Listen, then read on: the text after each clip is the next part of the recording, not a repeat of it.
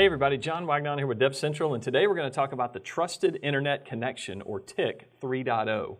So TIC 3.0 is a federal cybersecurity initiative that's intended to enhance network and perimeter security across the entire federal government. This was published back in 2019. There's several guidance documents that outline the goals of this program. There's things like guidebooks and reference architectures and use cases. So a lot of different documentation around this. But one of the primary goals of TIC 3.0 is a move toward modernization. They want to include broader cloud adoption to accommodate remote workers that use multiple devices, just a more modern way of doing things. So I wanted to give you a quick picture of how things were prior to TIC 3.0 and then show you maybe the difference of what TIC 3.0 is doing.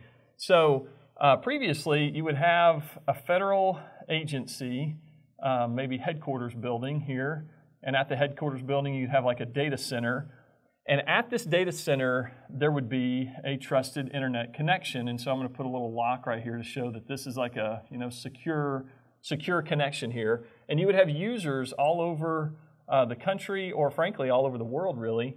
And let's say that a user in one location needed to access some cloud-based service here, and so rather than the user routing directly to that cloud provider, then the user would have to go through the headquarters agency, the agency headquarters data center, through the trusted internet connection, and then be routed back here to this cloud provider. So what this did is it added a lot of transport cost, a lot of latency. The user experience was not that good just because it took so long. The motivation behind this was good in the sense that the idea is that, hey, if we can secure this trusted internet connection here and put all the security features and protocols and all that here, then we'll know that regardless of what user comes in or where the user is, the user comes through a known trusted location or trusted connection to then go out to whatever resource they need. And so anyways, that's the way that it was done. But with TIC 3.0, again, there's a move from this consolidated architecture to a more distributed architecture. So I'll just put a little line here and show you kind of a representation of TIC 3.0.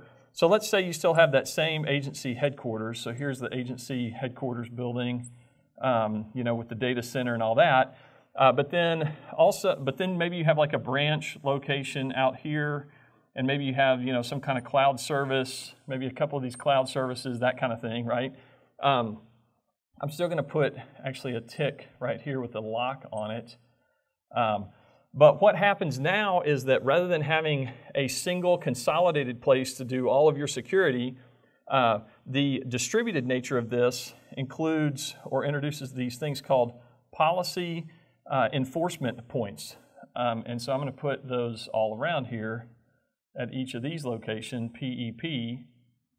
And essentially what's happening is now you're moving the security capabilities from one centralized place now closer to the applications, closer to the data, which is a good idea, frankly, in security anyway. And so there are several security capabilities that are defined, and within each distributed location at these policy enforcement points, you can define which security capabilities need to be in place at that location. So if you have, let's say, a list of 100 different security capabilities defined, which the literature in TIC 3.0 does define all the different security capabilities, you don't have to put every single one of them at every single location. You can make it more granular, more specific, which gives you better security, just a better experience. And so also I'm gonna put kind of a circle around this, say, branch location. There's an idea of trust zones, so I'm going to put trust right here. A trust zone in TIC 3.0, in that you can identify what's called or what's represented as either a high or medium or low trust zone. And these are established based on the nature of the data there or the users in that zone, so that users within that zone can share data based on the level of the trust zone that they are in. And to be clear, these trust zones are elastic, they're dynamic, they can be networked, they can be used within containers or within an app or a user-specific trust zone. And so these trust zones are defined and established in TIC 3.0 But also I wanted to make the point that TIC 3.0 is more aligned architecturally and just security capability-wise to a zero trust framework than any of the previous TIC models were.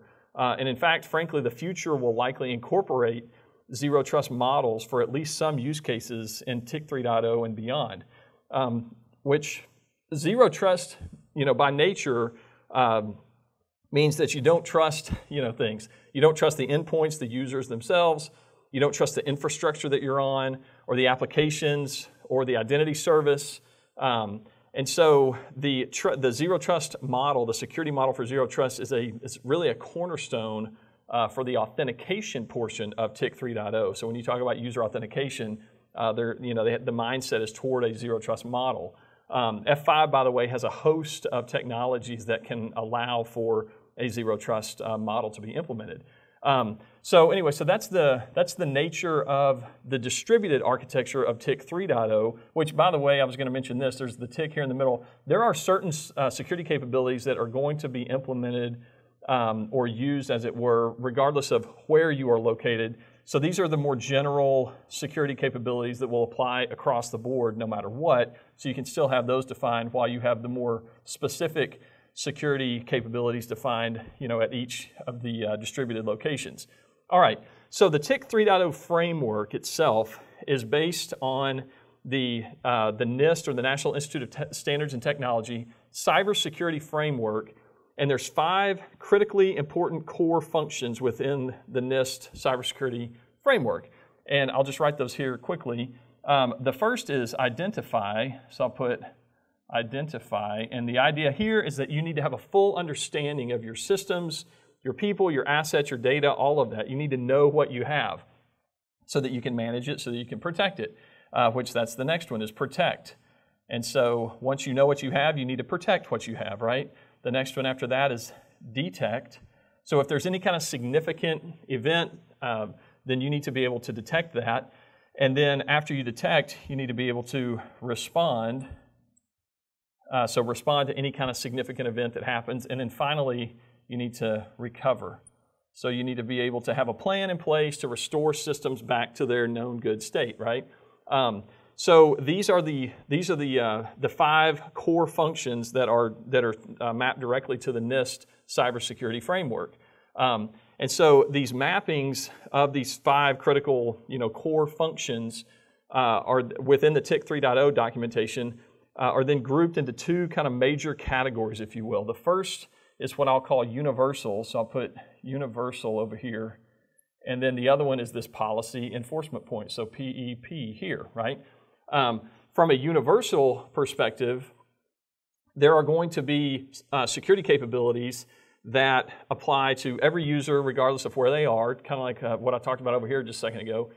But then on the policy enforcement point locations, then each of these critical capabilities are going to be mapped to a more granular, a more specific security capability, right? So F5's done a great job. We have a matrix, a mapping document, if you will, that maps based on the NIST cybersecurity framework that actually maps F5 technologies against each of the universal and policy enforcement point security capabilities. And so there's things like, I won't go through every single one right here because the list is really long, but there are things like our access policy manager or our big IQ system or the LTM or the advanced WAF, things like that are going to handle, say, the universal security capabilities against each of these core security functions here.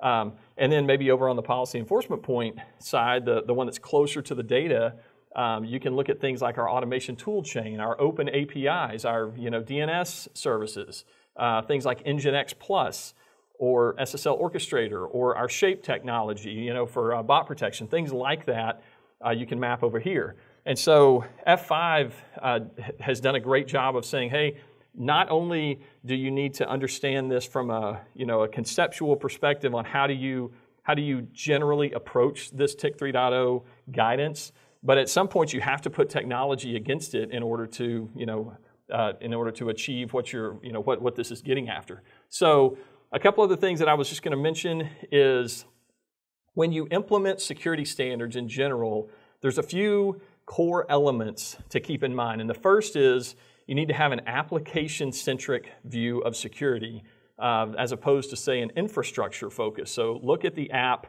itself from an app-centric view. The next one is platform independence as a multi-cloud proposition. So look at platform independence.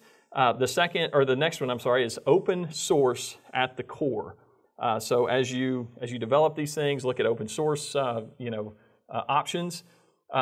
The next one is integrated security. So rather than trying to add security after the fact, you need to integrate security into your models, into your approach. And then the next one is built-in analytics, and frankly, not just built-in analytics, but also artificial intelligence enabled, so AI enabled built-in analytics. And then the last one that I would mention is an API-first approach or mindset for modern application development. So look at APIs and the way that you can use those.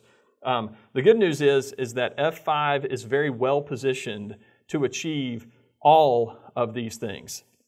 So thanks for watching this Lightboard lesson video on TIC 3.0. If you like this thing, you can click up here on our DevCentral logo and subscribe to our YouTube channel. And we'll see you guys out there in the community.